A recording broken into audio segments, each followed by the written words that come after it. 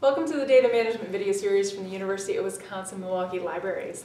I'm Kristen Briney. I'm the Data Services Librarian here at UWM. So whenever you have questions about data management, contact me. I would love to talk to you.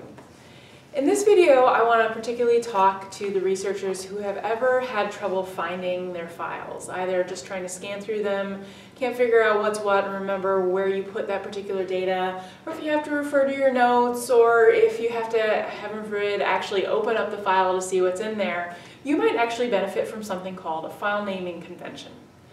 Now, a file naming convention is a way to consistently and clearly name your files so that you can tell at a glance what's in there. So a file naming convention might suggest, instead of naming your file mydata.csv, which doesn't really tell you much, it might suggest instead naming your file 2013-1023-Pike Lake-3. And that tells me just from the file name that this is from October 23rd, 2013, the sample's from Pike Lake, and it's sample number 3. And that file name tells me at a glance what's in there and can help me differentiate that file from other files that are related but might be different sample numbers, dates, or locations. So a file naming convention is going to really save you a lot of time when looking for files, but how do you actually adopt one and use one in your research? So the first thing to do is figure out a group of files that need a file naming convention. You're looking for a group of related files that you can use a consistent scheme for, and can be anywhere from 3 files to 1,000 files, whatever you have. And you can have multiple groups that have multiple conventions. So whatever works best for you is what you should use. So once you figure out your group of files, try to figure out the 3 things that you need to know about those files to recognize what's in them just by a file name.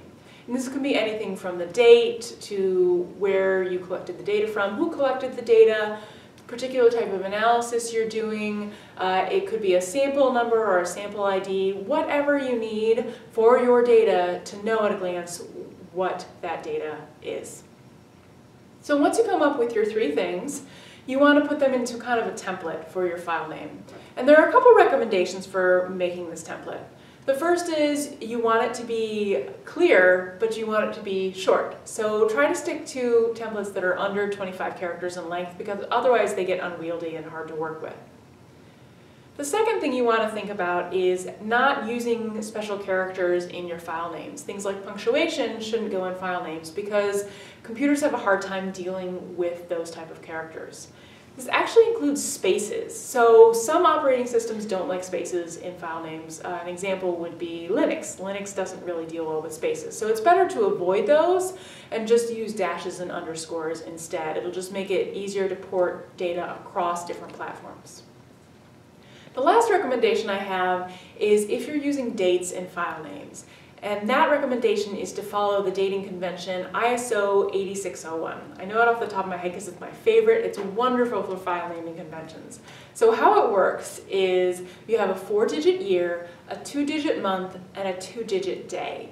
And when you do this and you use that file name, that date system, your dates become consistent. However, moreover, if you use that date system at the beginning of your file names, all of a sudden your files sort chronologically. It's really beautiful. It's something I use all the time. It's really wonderful, and I recommend if you want to put dates in your file names, use ISO 8601, put those dates at the beginning, and you have a great way to sort your information. So those are the 3 recommendations I have in terms of how to actually create the name itself.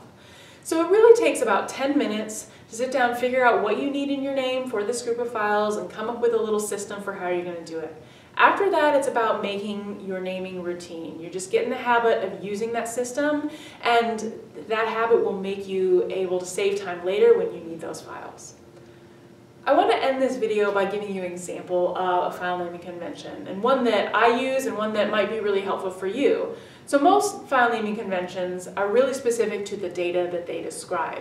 But the one I'm talking about that I use a lot is for journal articles. I have a lot of PDFs saved on my computer, and I go through them and I need to find something in particular quite frequently.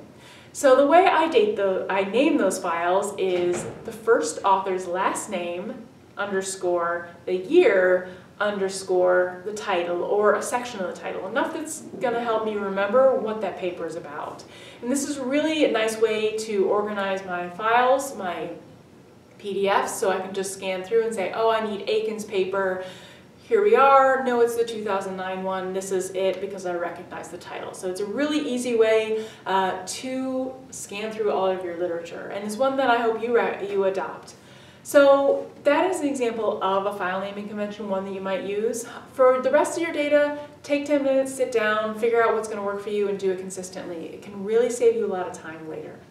So I want to end this video by also saying that whenever you create a file naming convention, it's a really good idea to write it down somewhere, like your research notebook or in a readme.txt file along with your digital files, or probably both. So that way you know, and your coworker, if they need to use your data, know how to actually look through your files and find things.